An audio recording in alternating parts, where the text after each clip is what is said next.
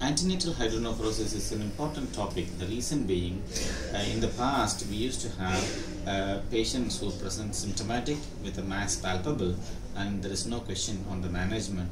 However, in the present, it presents with the ultrasound findings detected in the fetus. So what do we do and how bad is bad? In this talk, we will look at the prenatal diagnosis and counseling, postnatal evaluation and management, role of interventions in PUJO, and role of antibiotic prophylaxis. So when we see such patients, what do we have to counsel? So this is something which is very important. Society of Fetal Urology grading aid is simple for understanding, in the sense grade 0 is a solid kidney, grade 1 is mild dilatation of the pelvic calyceal system, grade 2 is moderate dilatation with maybe major calyces, grade 3 is minor calyces also dilated, and grade 4 cortical thinning. Now, anteroposterior diameter is an equally important factor to be considered, and we have normal values, cutoff values. In the second trimester it is 4 mm, third trimester it is 7 mm, and after birth it is 10 mm. We can also grade the severity of the antenatal hydronephrosis. In a second trimester, something more than 10 mm is severe. In the third trimester, something more than 15 mm is severe, and after birth more than 20 mm AP diameter is severe. Now, UTD classification. This UTD classification was introduced with a view to help the radiologists. It actually made the life for the radiologist simple, but it doesn't split them into multiple subgroups. The risk stratification is based on 6 factors in antenatal scans: AP diameter, calyceal dilatation, parenchymal thinning, ureter dilatation, bladder abnormalities, and oligohydramnios.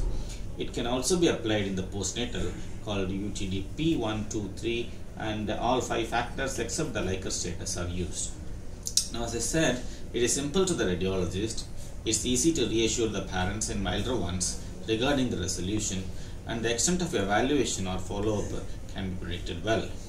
However, it clubs all the different etiologies of antenatal hydronephrosis, and as a treating surgeon, you need to split them into multiple groups. So the need for intervention is also not predicted, and it has to be decided based on each diagnosis or severity of the diagnosis.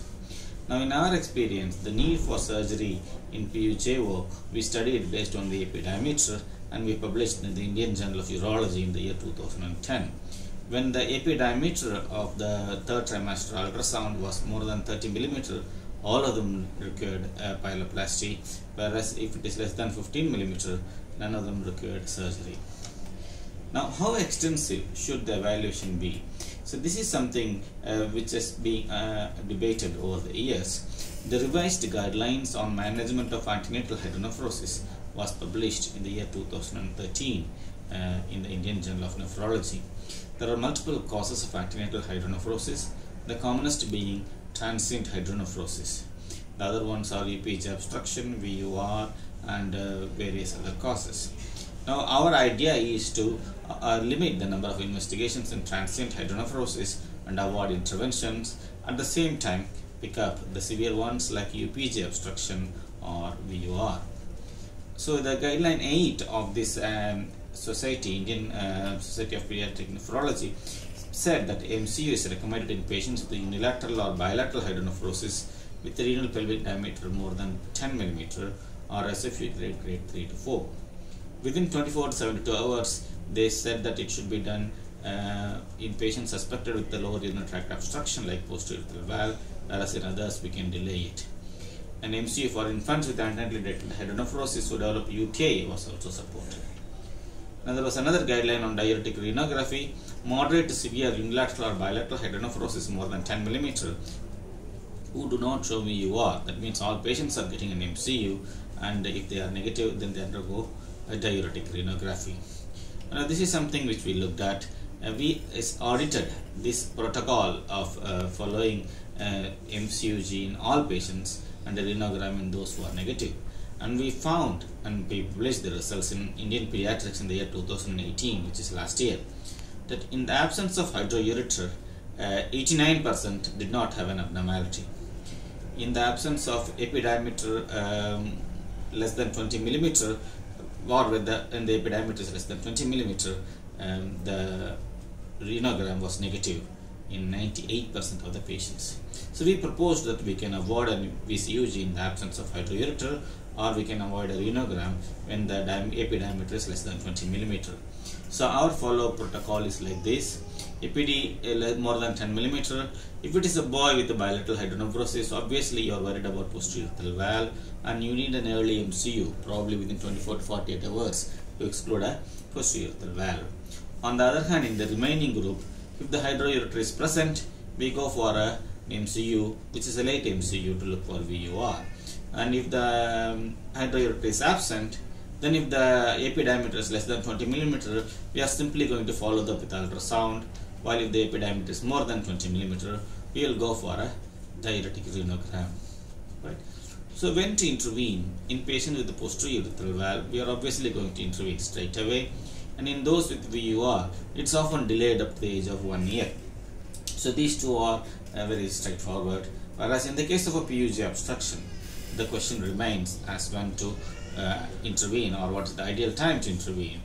Now Rick Wood in the year 1999 said that early pyeloplasty can be restricted to a modest number of infants in whom there is impaired renal function. So this is following Koch's principle, where a significant obstruction is something which makes the renal function to lose. On the other hand, when they followed up, they themselves after 11 years published that in those managed expectantly, there is a small but significant risk of permanent loss of renal function. So we published our results on functional outcomes of early versus delayed pyeloplasty in prenatally diagnosed PUG obstruction, and this came up in the Journal of Pediatric Urology in the year 2016. So we reported that early pyeloplasty in prenatally diagnosed SFU grade 3 to 4 PUG obstruction leads to significant improvement of split renal function, while a delayed pyeloplasty leads to a marginal but significant loss. Mind you, this is only grade 3 to 4 SFU grades, not the mild ones. So when we did an early pyeloplasty, the function mean SR split renal function improved from 35 to 40%. Whereas when we wait for the function to lose and then decide on the pyeloplasty, the function may recover a little bit, but not definitely to the original levels.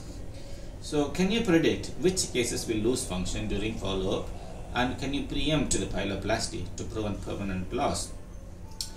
We proposed this pelvis cortex ratio in the year 2010, and this appeared in the Indian Journal of Urology. So this is an ultrasound marker. If the pelvis cortex ratio is more than 12, obviously they are all going to lose function, and they are the ones who need pyeloplasty. Whereas if it is less than 8, then they don't need a pyeloplasty. Now we have introduced the Hydronephrosis severity score in the year 2018, and this was published in Journal of Pediatric Urology. So it takes into account an SFU grade as well as APD, the drainage pattern, and differential renal function. So each of them are given a weight of 0 to 4, and when you add them all, you get a score of 12, maximum score of 12. So the mild ones are the ones which are 0 to 4, moderate ones are the 5 to 8 HSS, and the severe ones are 9 to 12. So we found that when the hydronephrosis severity score is 9 to 12 in the severe range, all of them warranted a pyeloplasty over the years.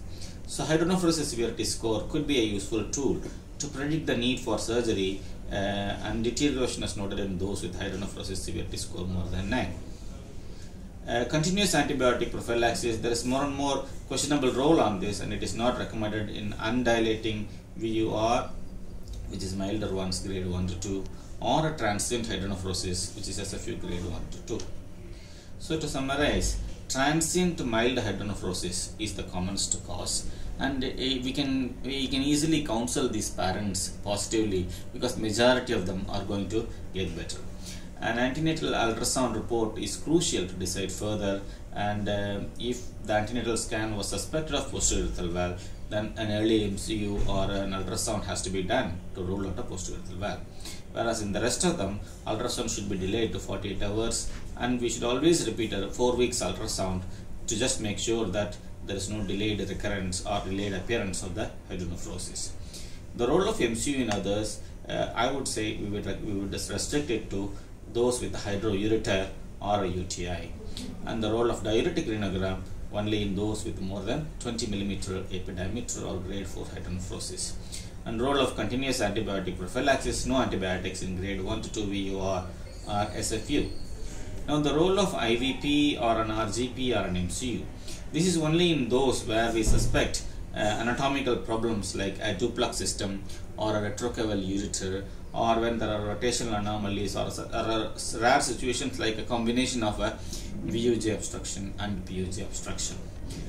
So ultrasonogram should help in choosing the one next best investigation, which is an MCU or a renogram, and in avoiding an array of radiological investigations. Thank you.